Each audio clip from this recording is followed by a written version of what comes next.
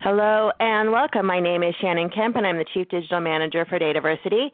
We want to thank you for joining the latest in the monthly webinar series, Data Architecture Strategies with Donna Burbank. Today, Donna will be joined by a special guest, Becky Russell, to present Data Modeling at the Environment Agency of England, a case study.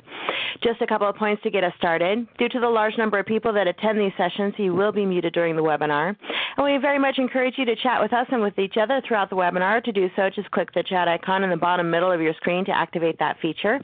For questions, we will be collecting them via the Q&A section, and if you like to tweet, we encourage you to share highlights or questions via Twitter using hashtag #DAStrategies. And as always, we will send a follow-up email within 2 business days containing links to the recording of the session and additional information requested throughout the webinar. Now let me introduce to you the speakers for today, Becky Russell and Donna Burbank. Becky is the National Lead for Data Standards at the Environment Agency, a role she has held since 2013. Previously, she had held several other jobs in the Environmental Agency, including leading a data team and both managing a team and acting as a technical specialist to regulate industrial activities and implement European legislation. Becky is a qualified chemist and initially joined the Nestle through their graduate program before working for Cadbury's and then the Environment Agency. Very interesting, very nice. And now let me introduce the speaker of the series, Donna Burbank. She is a recognized industry expert in information management with over 20 years of experience helping organizations enrich their business opportunities through data and information. She is currently the Managing Director of Global Data Strategy Limited, where she assists organizations around the globe in driving value from their data. She has worked with dozens of Fortune 500 companies worldwide in the Americas, Europe, Asia, and Africa, and speaks regularly at industry conferences. In fact, she was just with us at Enterprise Data World last week. And with that, let me give the floor to Donna to get today's webinar started. Hello and welcome. Thank you, Shannon. Always a pleasure to do these. And thanks for some of the familiar, I would say faces, but names, although some of the folks, as you mentioned, we were able to meet last week at Enterprise Data World in Boston. And for those of you who this is your first time on the webinar series, welcome. The good news about any DATAVERSITY webinar, and always the top question is this recorded? And yes, so any of the past webinars that you see there on data architecture or data strategy are on demand on both the DATAVERSITY website as well as the Global Data Strategy website. And any of the upcoming topics that may be of interest to you, we'd love to have you again. This particularly, I'm excited. So Becky Russell and I worked together on this data model with several others on our team. And data modeling is always one of the hottest topics at DATAVERSITY. To have sort of a real live use case, I think, is sort of fun. And I think as you look through, it's a really interesting application. Who doesn't love animals, right? And water and nature, and so it's a little different than your standard banking or industry use case. So I thought, for many reasons, it's a really great story of how we actually got some scientists and environmental chemists and things like that actually using data models. So for those of you who say business people don't and can't use data models, here's a great example where these were really business stakeholders using data models to do their job. So if we could just go to the next slide. You've seen this slide before. I've showed this at a lot of our presentations, and what I thought might be helpful is to show I talk a lot theoretically in these different sessions about things like strategy and governance and architecture and metadata and modeling. Well, this webinar today will actually be some real-world examples, especially around data architecture, but you'll see how it tied into a larger metadata management and things like standard lists, and you'll see a lot of some of the actual metadata standards that were used for the Environment Agency to really help them do their job, which helps with governance, right? So this was sort of, Becky will talk a lot about how people sort of self-collaborated together to really get some of these standards, really buying into that business strategy. So I use business here, but this is obviously a government organization, and their business is the environment. So this was a really great use case for some of these building blocks we've been talking about over the past months and years for some of you. So if you go to the next slide, many of you who are data modelers on the call will sort of recognize this pyramid. Everyone has their own version of it. What we'll be talking about mostly today are the ones in the blue. So we started up at the conceptual layer. We also went to the logical layer because if you've heard me speak or others who speak about data modeling, it really is those levels is about communication and defining core concepts. And yes, we'll talk a little bit about some of the physical implementations, and we did do some reverse engineering as well. But the main focus here was on communication. In fact, when Becky first came to us years ago now, I loved it because it was Becky, as Shannon mentioned in the beginning, is a qualified chemist. She's a scientist. She's technical, but she's not technical as we say in sort of data modeling. And she said, I've heard about things called data models, and I don't know how to build one, but I know I need one. And she was sort of the best learner very quickly because the best thing about data models is they're just very logical and very intuitive. So Becky knew the business, we knew some of the artifacts, and I thought that was a nice combination of, and this happens often, and it happened with some of Becky's stakeholders. She'll talk more about that. It took a few minutes, literally 5 to 10 minutes to explain a model, and then people dove right into it, and because you were talking about their day job, and we were able to help with that. So if you go to the next slide, you've heard me say this before during the meetings, the webinars. The beauty of these high-level data models is that they do tell a story. So this is kind of a facetious cartoon from one of my books. And yes, there are data modeling cartoons. And my co-author, Steve Huberman, claims that he actually reads data models to his children, the poor things. But in a normal business environment, when a data model is successful, part of the reason it's so successful and so easy to understand is that you're using, quote, the language of your audience, right? We're not getting into tables and columns, and although we did in this case, that's not what we showed to the business user. We showed their terminology, their story. And any of you who are data modelers or have done data models on the call, you'll realize that language can be different. So what one person might call, actually it was funny, I was laughing about the song before we joined, potato, potato. You call it one thing, someone else calls it another. That's classic with data modeling. And we ran into that at the Environment Agency where, and I don't want to steal Becky's thunder, but that was a lot of the aha moments of different teams were really doing similar things and calling them something different or calling them the same thing with a slightly different meaning. So a lot of the effort was around getting that common language. So if we go to the next slide, I want to pass it over to Becky to really talk about her work at the Environment Agency and how we kind of use that language to really get the stakeholders together. So I'll pass it over to you, Becky. Brilliant, that's lovely. Thank you very much, Donna. So hi everybody, I'm Becky Russell and I'm what's called the National Lead for Data Standards at the Environment Agency, and I'll talk a little bit more in a moment just about the Environment Agency and our work. But as Donna said, I am technical, I suppose, but from a science point of view rather than a data modelling point of view. And I think that will become evident throughout the conversation and through the presentation that actually, I've got technical skills, but actually with the data modelling, you'll see how we sort of had the moment where we suddenly realised that we needed a data model. The other thing is around my role at the Environment Agency is I'm very much focused, or I started off with my focus around standardising data, which literally meant kind of the terms that we use to describe things or the way in which we record location. So it was very much down in the detail of the data, not at the data model level, but again, it became evident throughout our work and throughout our story that that was where I needed to move to. So just to give you a little bit of background to the Environment Agency, because it kind of puts the whole kind of story in context. So we are an agency of about 10,000 people regulating the environment for England only. So Scotland, Northern Ireland and Wales have their own organisations. And we have a huge breadth of kind of activities that we do.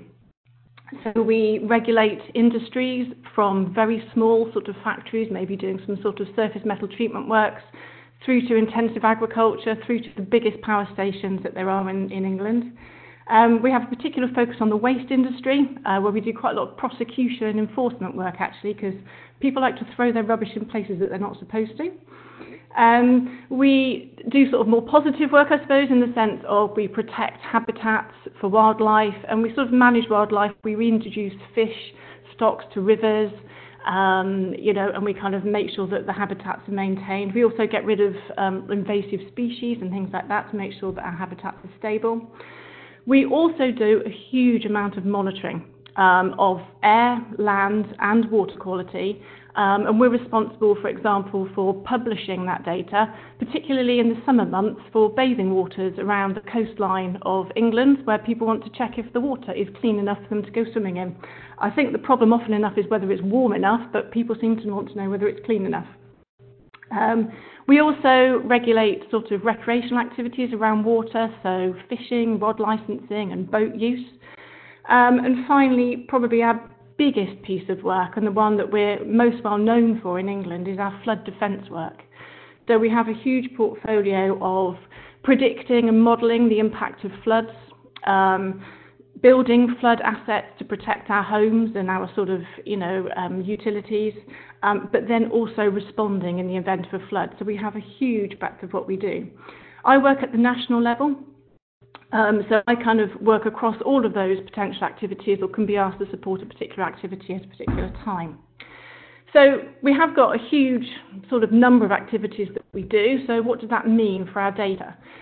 So this isn't a picture of any particular data set or database. It's just a representation of what our data looks like. It's also much too simple. We have about 850 applications holding our data, so much more complex than it looks here. What's interesting to note, though, I think, is that we arrange our data in the same way that lots of other big organisations do, which is around the activity that the data is held for, or within a particular business domain.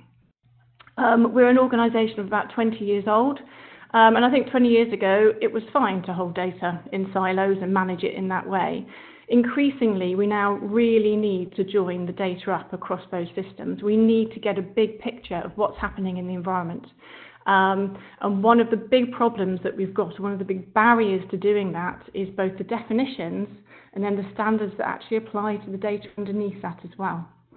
You can see here, it's not particularly spectacular, but the word catchment sort of comes out of the screen at you. So catchment is a really important concept for the Environment Agency.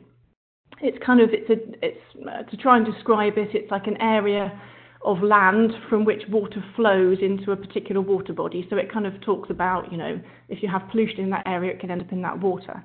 But it's a really important concept, and it's used across many of our business domains for monitoring, improving the environment, measuring things, reporting.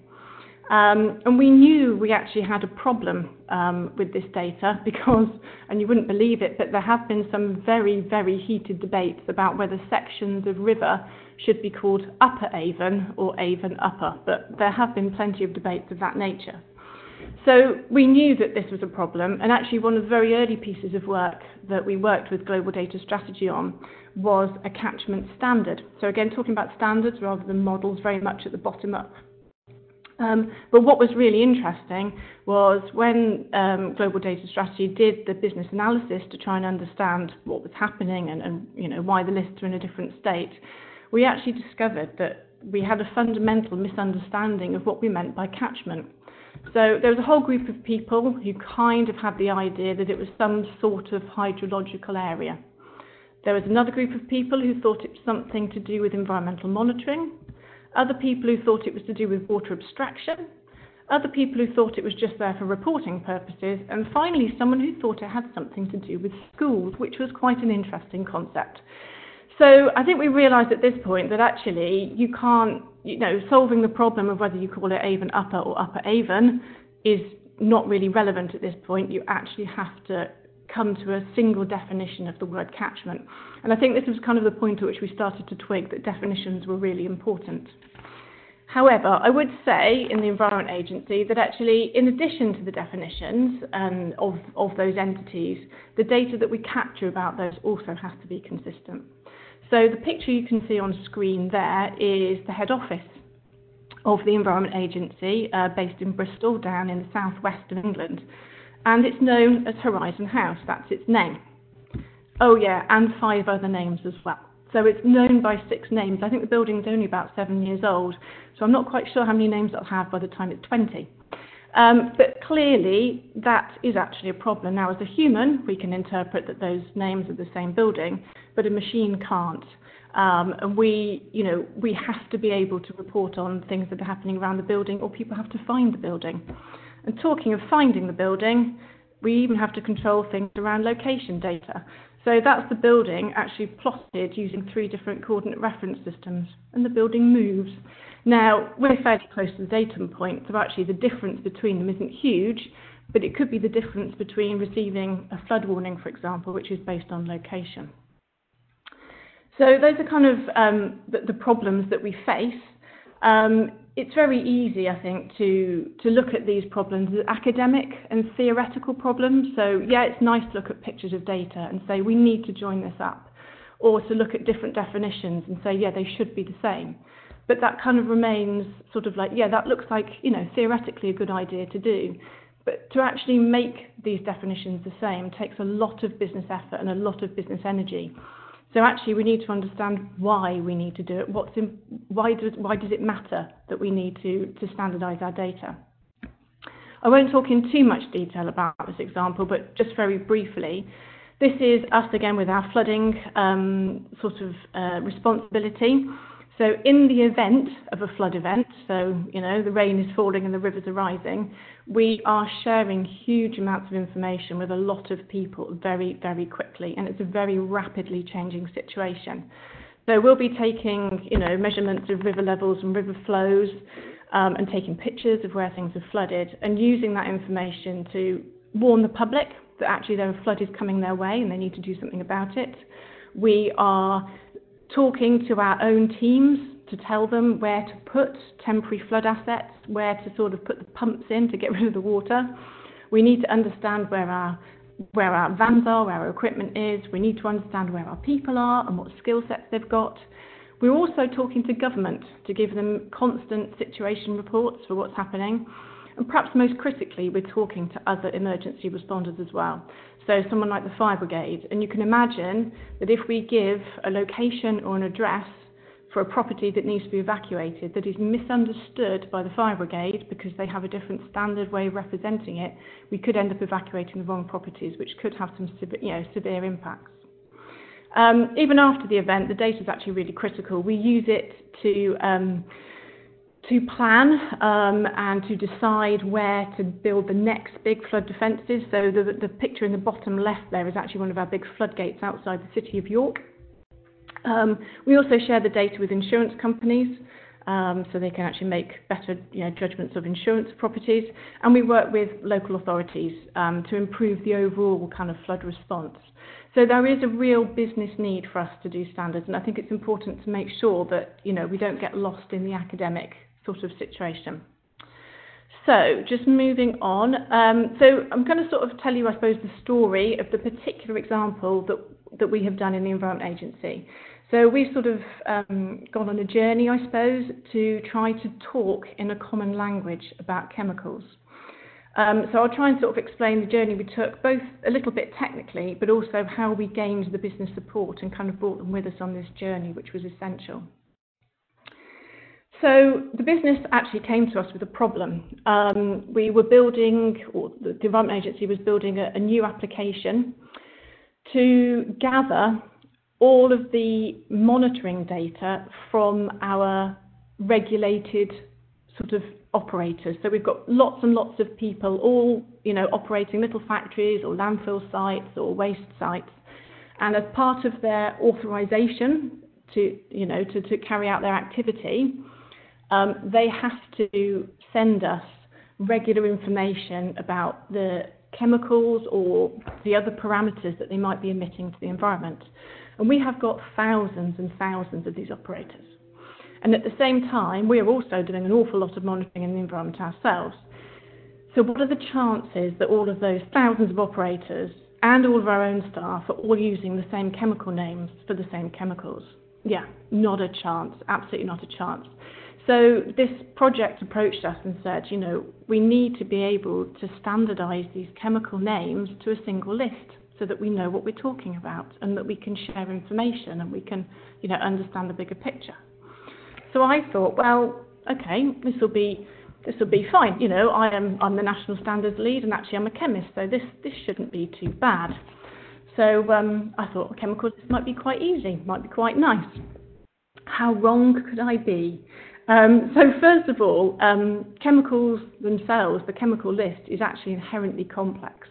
There is no single international master name or master list of chemicals or a master identifier. So actually there are aliases within the sort of global community for chemicals.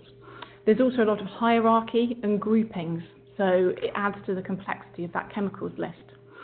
But even more complex than that, when we started diving into our own databases to get the chemical names out so we could understand what we got, we also found information that wasn't a chemical, things like conductivity, the size of something, the shape.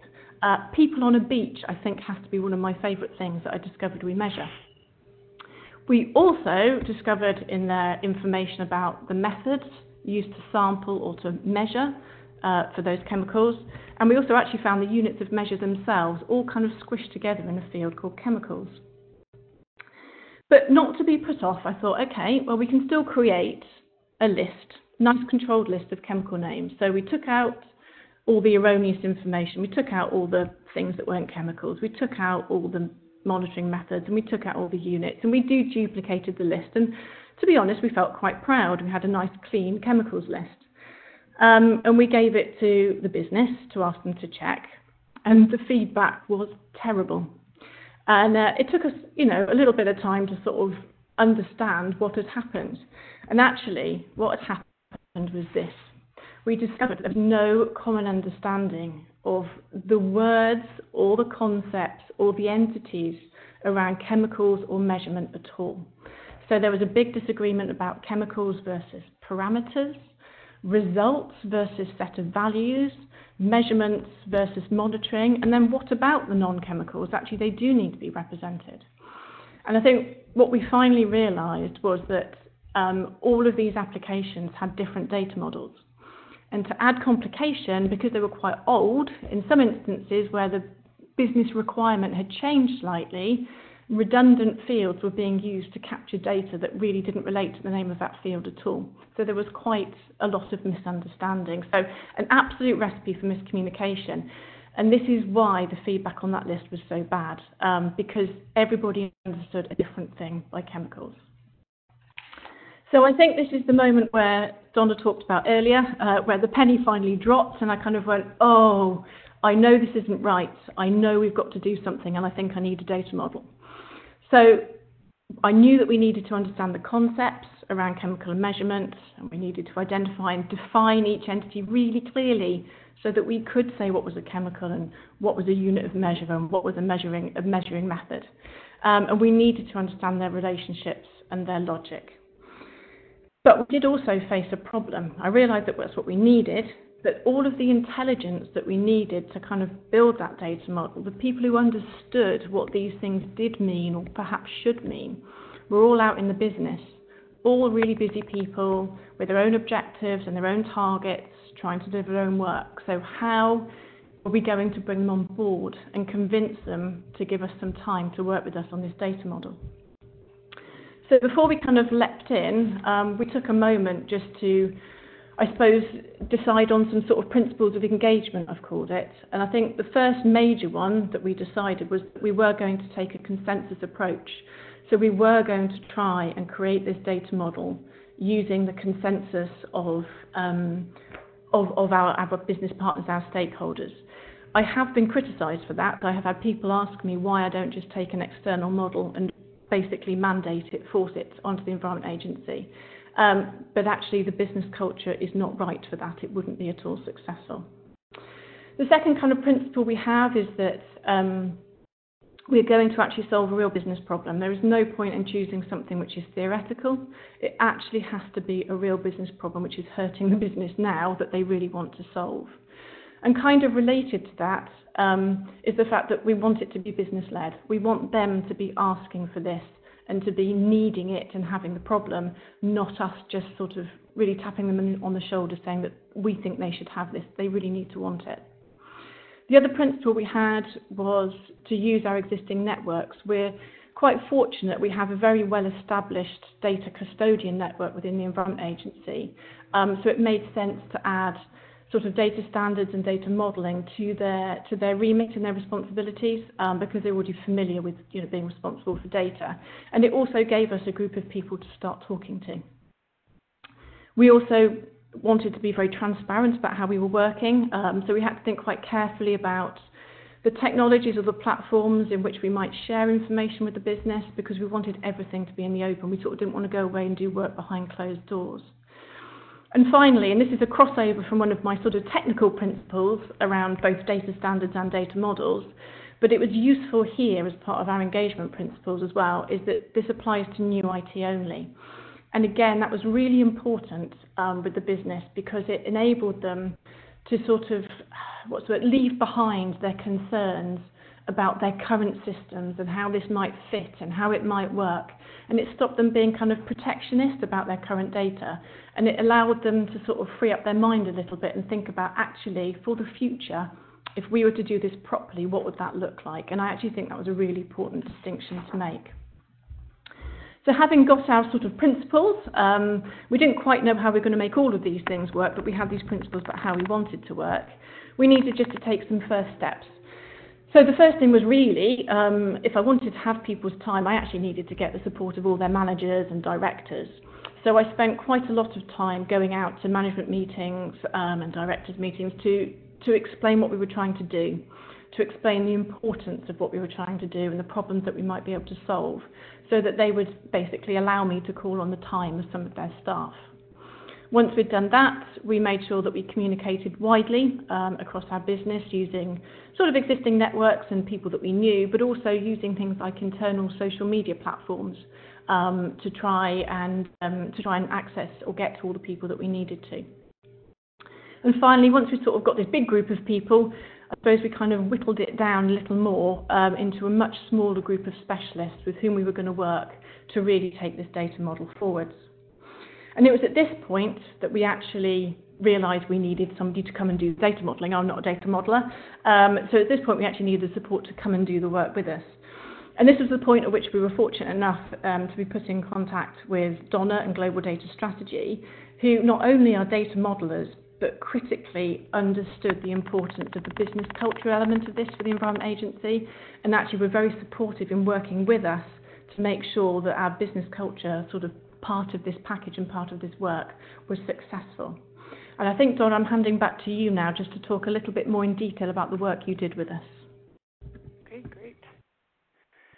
So I think Becky talked about a lot of the concepts that we data modelers often face, and that one of the questions I often get is where do you start? Do you start from the top down with the business language? Do you start from the bottom up? And where do you begin? And the answer is yes, right? So, and I think the examples we'll give, and that Becky already did give, really was a good example of doing both. So sort of that top down, where we spent a lot of time, and Becky did even pre-work before we even came on site, with getting buy-in from the stakeholders, understanding all of the different terms and ways of looking at the world existed in the organization, and making sure we got the right breadth of people, because getting those core terms is very important. But we also looked from the bottom up. As Becky mentioned, there were a lot of different existing systems, and that's where some of the different terms did come, because each tool used its own technology or its own data model, as you're aware. So what we did was really that iterative approach, and I felt that both of them were equally important. So and we'll go through this in some examples of sometimes when there was a term we weren't quite sure why that term was used or why there might be difference, we went to the physical implementation, and sometimes that helped give us some clarity. Sometimes conversely, when we were down in the weeds and looking at the attribution entities, it was helpful to sort of zoom out and look more at what are we talking about anyway? These look like they're different fields, and Becky was really great with that, of sort of how, let's step back. Is this the same as a measurement or a sample? And I know that sounds so strange when you're outside of it, because these are just simple terms we use every day in just the regular world. But when you're thinking of scientific measurements, it's a big deal. I saw one of the comments in the chat, and I think Becky addressed it as well, of, can't you just take an industry model? Well, with any industry model, that doesn't match a way of working of any organization. So, of course, they're always good to start with, I would say, regardless of the industry or the organization, but every organization is unique. And even with standards, which one, right? There's many. So I think standards are great. We did reference some. We did take a look at other I know when we were building the model, we looked at the U.S., we looked at some of the EU, other agencies that were doing this work as sort of a reference. So we did not do it in a vacuum, but culture, as Becky mentioned, is so important, and you need to pick the right battles and use the terms that people are using. So Becky mentioned that, her sort of mantra was, don't take something, a standard, and force it upon people. So there's that cultural aspect.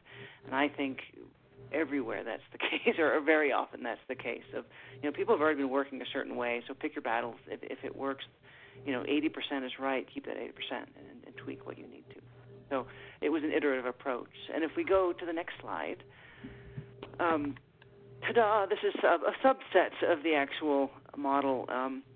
And it may look different than a lot of other models you've seen, partly with a lot of the subtyping and supertypes. So I often get the question, or so we get academic in the modeling world, you would never show subtypes or supertypes in a conceptual data model. And this is a conceptual data model, and I use them all the time. Because I think this is one of the easiest concepts to understand. And we did a little data modeling workshop, and or data modeling 101 with each of our workshops, and it lasted all of 10 minutes or 5 minutes. You could have, I don't know, a person could be an employee or a customer. They can be both, or perhaps they cannot be both. Supertypes, subtypes are very easy to understand. And that really helped us, doing this detailed subtyping, really understand. We have a measurement. Okay? We have air measurements and soil measurements and water bodies and organisms. And if we step back, at its core, are we just measuring things? And we went back into the attribute level to really understand, which we'll go in a minute. But I think just really going into the detail to sort of see what's different and then what's the same helped us with some of these very high-level terms and arguing about things like, is a monitoring event different than the measurement we're monitoring, and the sample from that event, those three entities, I think took quite a bit of time. And what about the parameters that we're monitoring in that event? And these are very important when you're sending these terms back. So if we go to the next slide, we'll show you an example of some of that detail. Actually, we won't. We'll talk about some of the workshops. And this is Becky talked a lot about getting the buy-in, and I think one of the biggest successes of this was these workshops. And I think we were all, correct me if I'm wrong, Becky, I think we were all a little nervous going into the first one. Becky mentioned that she didn't do data modeling every day and had a day job, but saw the value, but she had sort of already had that light bulb go off before the meeting. And so we were challenged not only sort of moving people's cheese, as they say, right? They're used to doing things a one way, and now we're going to be asking them in some cases to change, but also introducing them to a completely different concept that, we were afraid might seem too nerdy. And I think people grasped onto it right away. So we really did. This is not an actual picture of the scientists. No, just kidding.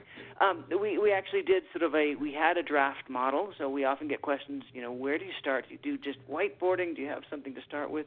I think it was helpful. We had a draft. We had done our research. We did sort of a bit of a top-down and a bit of a bottom-up.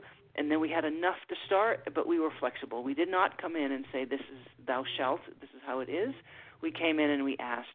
And I think the attitude, I think, went a long way.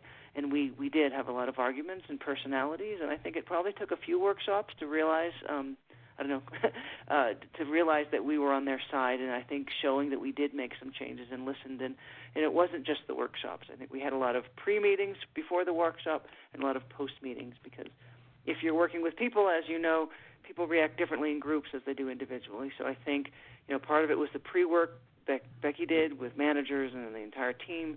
It was pre-work our technical team did with people individually to really understand and listen. We did a playback and we iterated. So the iteration wasn't just with the top-down and bottom-up. It was also with the business stakeholders and listening and repeating, and I think that was a big part of it. So if we go to the next slide, this was the more bottom-up approach. And when we sort of talked about some of those supertypes and subtypes, this, I know, was very helpful to me not being a chemist. I liked chemistry in school, but we can only do so many things in life. That's one of the reasons I found that the other side of my nerdery came out, and I found this fascinating. But what we did was really look at a lot of the ways people were sampling and taking these measurements. So that might have been systems, it might have been existing standards, and we really went down to the attribute or column level in the database, and that's often how we found out, were these things different? So how is an air sample the same as a water sample? Well, there's certain things. We have a parameter, and we have a time and a place and the asset that monitored it, and et cetera, and the value.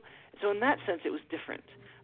But, the source stream of that air type or the emissions type, or et cetera, are very different than maybe a land body or a water body. So we actually were able to kind of use those attributes to help us understand, were these things the same? I think one of them had to do with water bodies, and we thought they were the same thing until we started looking at the values, and I think one of them was talking about really the shore and how high the shore was. That's really the land body associated with water, not the water itself. It's not the values of the chemicals in the water. So again, it was a mix of going down into the details of the systems, of the actual measurements people were taking, and then going back up and really understanding how people spoke, in their daily job. So if we go to the next slide. This was even going a higher level up. So in that pyramid, we sort of talked about, conceptual and logical, and this was more at the enterprise conceptual layer. So in this, partly, we sort of nerded out extra. This wasn't something we planned to build when we were working with Becky, but partly I know I need to do this, and some of our consultants felt the same way. When Becky was talking about the organization earlier on the call, my mind, and I'm sure some of you on the call admitted it, you sort of started doing entities and attributes. So what do? We do flood protection, and we have, local authorities we work with at certain locations. And whenever I hear an organization, I start to create the nouns. And the first thing I have to do when I work with any company is really understand what it is, right? So that little introduction that Becky gave you, she gave us, and we sort of did this very high-level model. And one of the reasons, so there were several reasons. One is just it's a great education for us, if nothing else, or someone new coming in, what does the EA do? It also helped with prioritization of what piece are we working on, because as you know, when you go top down and bottom up, the easiest thing is to sort of keep iterating, and then you start to get out of scope. Oh, what about this? Why don't we? And we had to sort of keep ourselves in check through this model. We're looking at the natural environment at the bottom, and we're trying to do samples. But there's a lot of other pieces, so that helped. The other thing it helped when we step back in the prioritization, Becky will talk next about some of these data standards. And I think it sort of also helped with so what, as they say, about some of these models. They really helped build some of these controlled lists.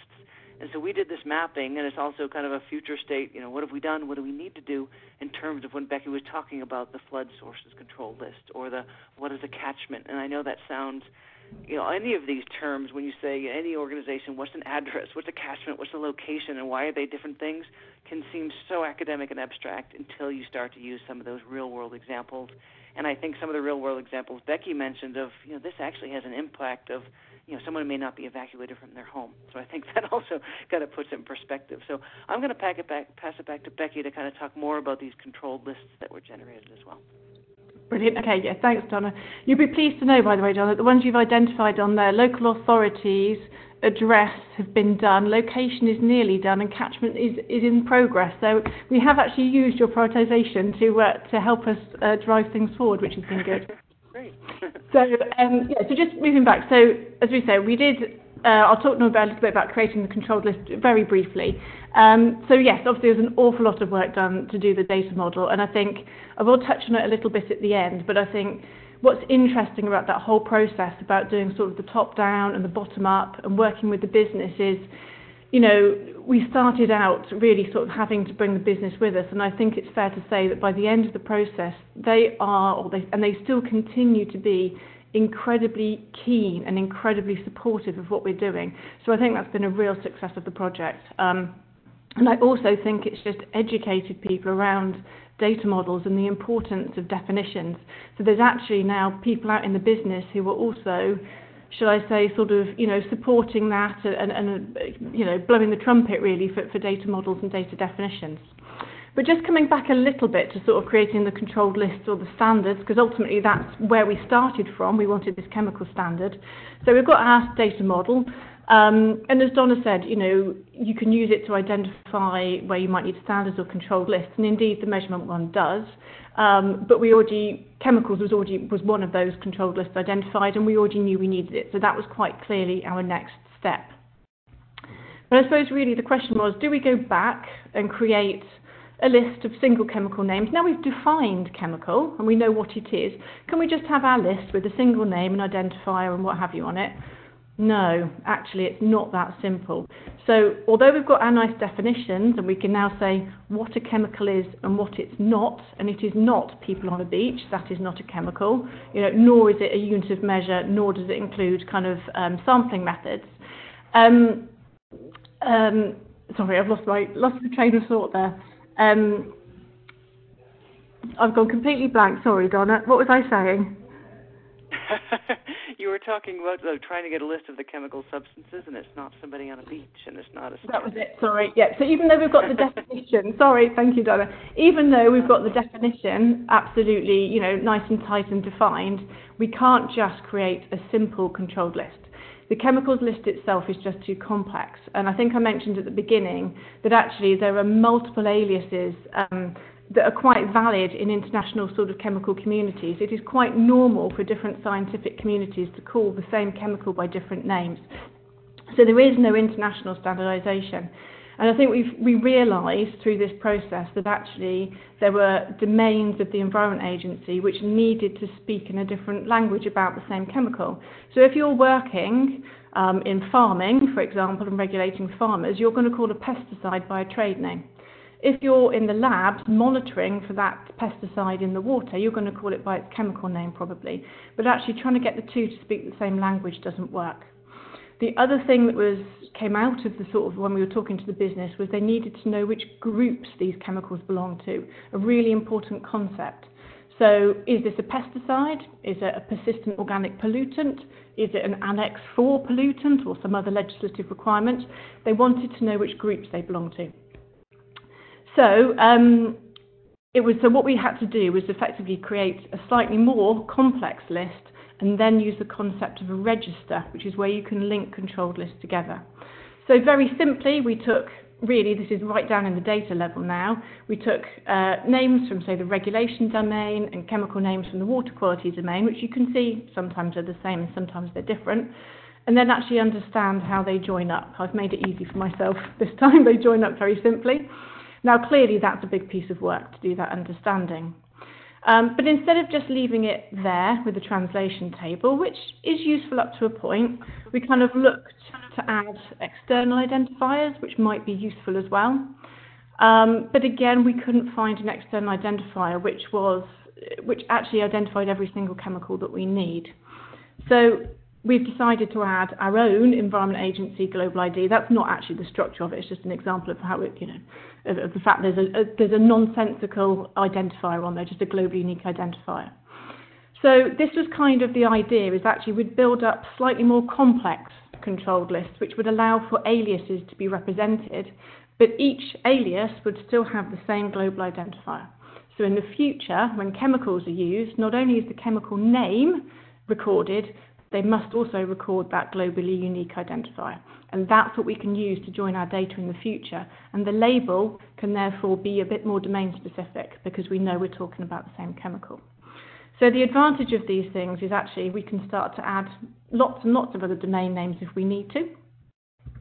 We could even start to identify a preferred term or a master term within the Environment Agency, which again, over time we could move to, because as long as the identifier remains stable, we can start to get people to change their data. But interestingly, I think this is the bit where it starts to get interesting and starts to be more like a register, we can hold another list of chemical groups with a global identifier and link the two lists by their identifier. So then you'd be able to say that cyanide, via its identifier, belong to a particular chemical group. And you can start to represent the hierarchy and the complexity of the lists that people needed. And then finally, of course, you need start dates and end dates so that you can manage life cycle and changes. So that's actually kind of our approach to solving. So, we've got our definition. So we did the data model, we got our entities defined, we've got all the nice definitions, and now this is actually how we're trying to solve the puzzle right down at the term level. So this sort of, I suppose, the experience we've had on this journey, we're still in the middle of sort of finalising that register. We're probably about 90% of the way there. We've got to do some checking with the business, but we are sort of nearly at the end. So this kind of whole story has changed our approach, I think, to how we're doing data standards. We've learned quite a lot.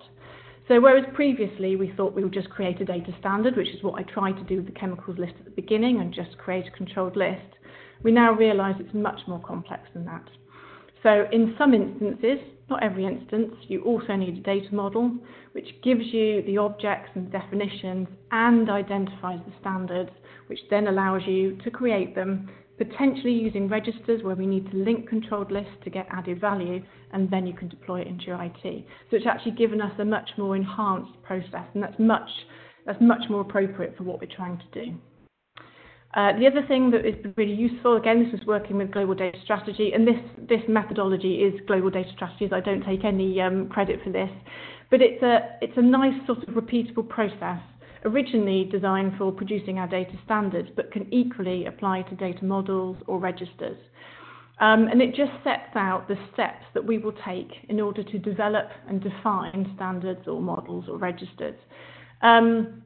It makes the process repeatable, but it also has helped us again with that business buy-in. If we can show the business and get them to agree that that process is acceptable, when we follow the process, they've got a lot more confidence in the outcome.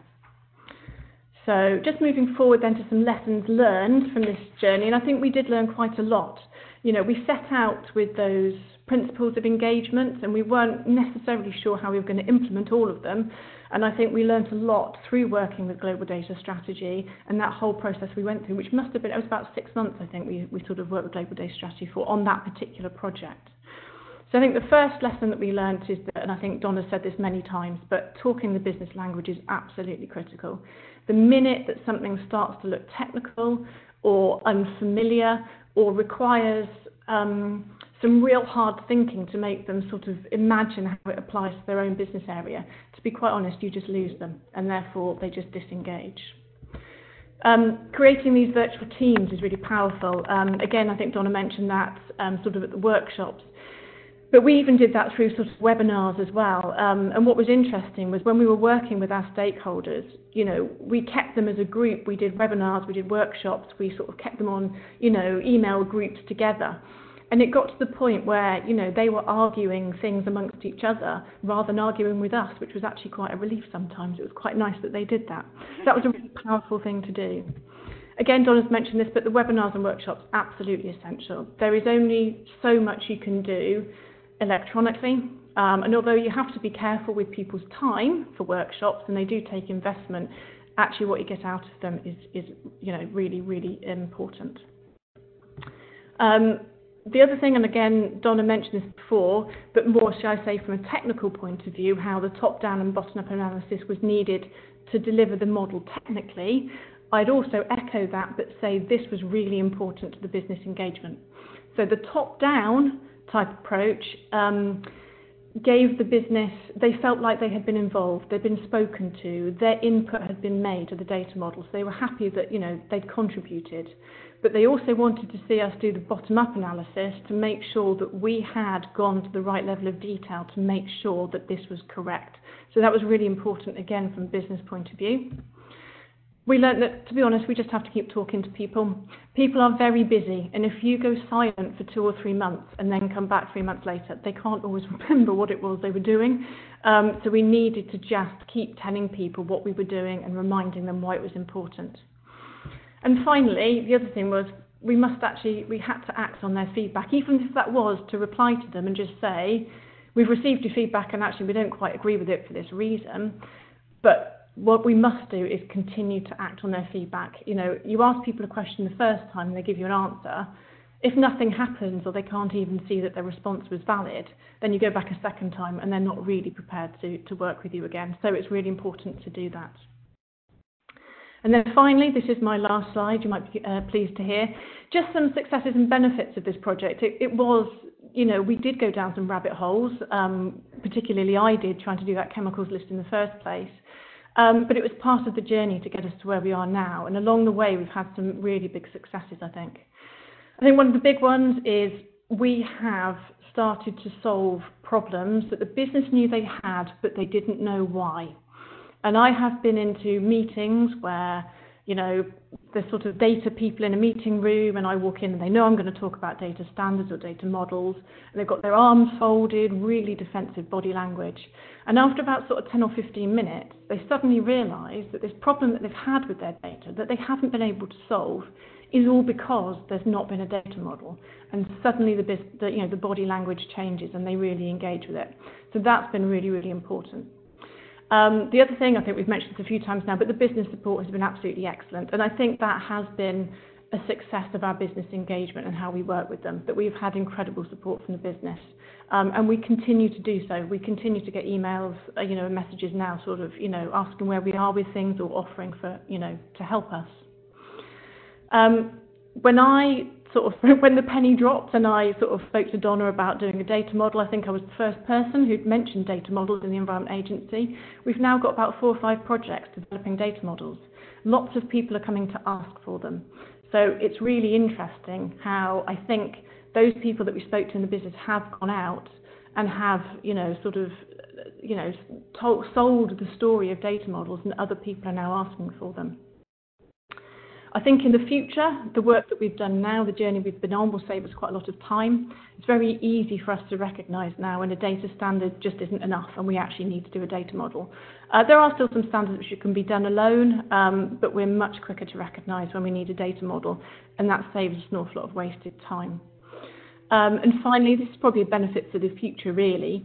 Because we're a regulator on behalf of UK government, we are required to make all of our data open unless we've got a good reason not to, which means all of the controlled lists and the registers that we build will be made available publicly. Where we start to standardise, define and create controlled lists or registers for concepts like catchment, which are used outside of the Environment Agency as well, we're actually starting to put together the building blocks for improved data across UK government as well. So the benefits extend much beyond the Environment Agency. So that kind of brings me to the end of my story. I hope that was useful. I hope there's some things in there that perhaps, rang true with your own organisations, or perhaps there's been some approaches there which, you've taken, or perhaps some new approaches that we've tried. I think it's important to say that, this is a long journey. This is the start of a journey for the Environment Agency. But the work we've done here has been really critical to our future success. And I think I hand back to Donna at that point. Sure, yeah, thank you so much. Just adding on one thing that Becky said about the workshops, I want to just iterate, because I think it's so important, is that, a lot of having the one-on-one was important, but having other people hear from each other that they have disagreements and work it amongst themselves. AAU, the data modeling team, becomes less of the issue, but I think people had their own sort of light bulb moments once they hear that other people did see it differently. Often, you forget this as a modeler, you've talked to the 6 different groups. They haven't talked together, so you might tell them that somebody else has a different definition, but it's really helpful for everybody else to kind of come along the journey with you. And as Becky mentioned, kind of give that continuous feedback was, I think, super important to this one. So this will be on demand for those of you who want to watch it again or share it with a friend. Next month, we'll be talking more about data management with our other special guest, Nigel Turner, who is actually also on this project with Becky and me. And we'll be talking about some of the fundamentals of data governance. And so at this point, Shannon, I know there were some questions that came in. If you wanted to sort of open it up for Q&A. There's a lot of great questions, and if you have questions, feel free to submit them in the bottom right-hand corner in the Q&A section.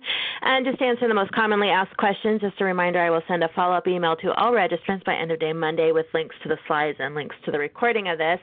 And so let me just dive right in here. Becky, this question is for you. Any international environmental standards you are following in practice and the respective challenges of that?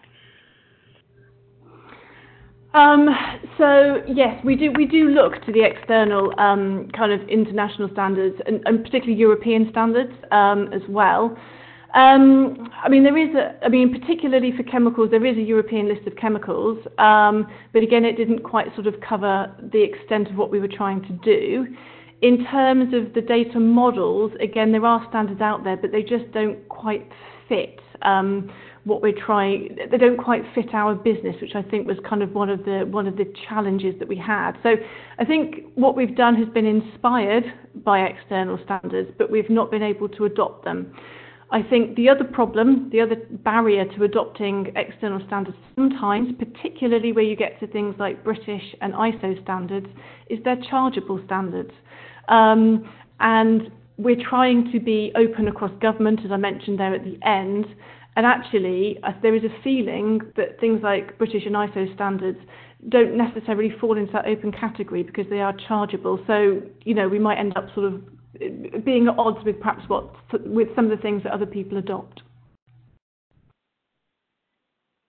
So also issues in coordinating cross agencies and cross disciplinary standards, and how does the data model help in that respect? Is that for me or for Donna? Probably both of you can answer. Yeah. Do you want to start and I can chime in, or if you'd like me to start? You start, I'll chime in. Okay. Yeah, no, I think, so you were asking about cross-functional standards. Is that, I didn't quite hear you, Shannon. Yeah, so also there are issues in coordinating cross agencies and cross disciplinary disciplinary standards. Yes. Yeah, there we go.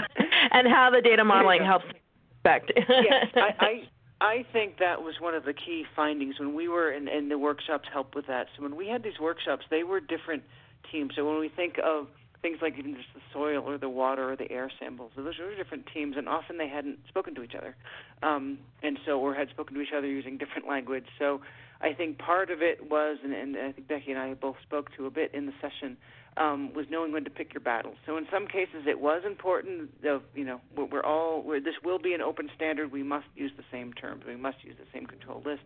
In some cases I think we had to sort of, listen more and be a bit flexible, and that's why I think Becky's point of not just taking a standard and forcing it from above was really important. But yeah, this was very much a cross-functional effort, and I think that was one of the key benefits to really get that common language across both, or at least a common understanding. Even if, again, Becky mentioned when, some of the chemical standards, yes, you can use a little different term because what's a brand name is different than, a chemical name, but as long as we have a common ID. So as long as we can make that translation, I think it's fine. Yeah, and I think... You had Becky, or... Yeah, just I was going to say, I think sort of where we went with that, wasn't it, was, the definition had to be the same. So even though there was lots of people from sort of across disciplines, actually what we had to come to was a single definition. What we couldn't accept was having lots of different definitions of measurement, because, that just doesn't work.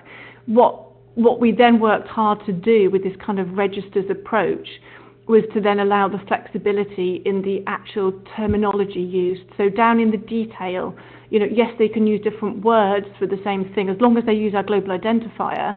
So that gave them, shall I say, the sort of their domain flavour. But what we were quite sort of decided about, or what quite forceful about, I suppose, was actually the definition had to be consistent. So, there have been some interesting conversations, and I'm sure there's plenty to come from people who perhaps disagree. But in the end, the business benefit is there. So. Right. And I think that helped too. That last point you made. I think people did have that common understanding that you had built even before we came on site, that people realized that there was a need for this, and then I think people can be a little more understanding if they have to make a change. Yeah. So how did you find some quick wins to build support for this initiative? Gosh, good question. Good question. To be honest, if I'm honest, we actually knew. So within our organisation, because we are so big, and within each of those business domains, there are kind of, shall I say, data experts who support their own applications and who sort of deal with problems with these applications every day. If I'm honest, we targeted those people first because we knew that they would be far more easy to influence. They would already be quite supportive of what we were trying to do, because they were experiencing the problems with bad data every day. So those were the people that we targeted first to bring them on board. So those were kind of the quick wins in terms of bringing people on board. In terms of quick wins for actually doing data standards, I mean, they're probably slightly aside, but actually we found sort of standalone lists that didn't really need data models, and started to create sort of small standards around those to be able to demonstrate business benefits. So we kind of did two sides of that coin. Yeah, I think you're right too, that once you get one happy customer, everybody else is going to follow along, and you've already seen that, right? If I want some of that too. So I think picking someone that is a good already is supportive is not a bad idea. Don't push water uphill if you don't have to. I think I have time to slip in just one quick question here. There's so many great questions. So, Donna, why did you say that people say you should never use supertype-subtype relationship in a conceptual model? My understanding is that they shouldn't. used in logical modeling, but they are an extension of ERD. I say that because people say that. I don't agree with it. I do not agree. I think they're an excellent place in the conceptual layer for that very reason, that they're a very easy way to sort of have simple concepts explained. But I have gotten a lot of pushback, so people can tell me why they say that, because I think the misconception I've heard that that's too complicated or it's too technical, or they're maybe thinking physical implementation. But don't get me wrong, I'm a big fan of using them, and I do it all the time, because I think they're almost a perfect example of that conceptual, is it this, or can they be both things at once? I mean, that's a very just simple thing to portray in a model. So I'm a fan, so that helps. I love it. Well, thank you so much, Donna, as always. And Becky, thank you so much for sharing your story. It's very much appreciated. It's been great. And thanks to all of our attendees for being so engaged in everything we do. I'm afraid that is all that we have for you today. Just again, reminder, I will send a follow-up email by end of day Monday with links to the slides and links to the recording. And as all the great information presented here today. Thank you both. Thanks, everybody. I hope you all have a great day. Thanks, Becky. Thanks, Donna. Thank you very much. Bye-bye. Thank you. Bye.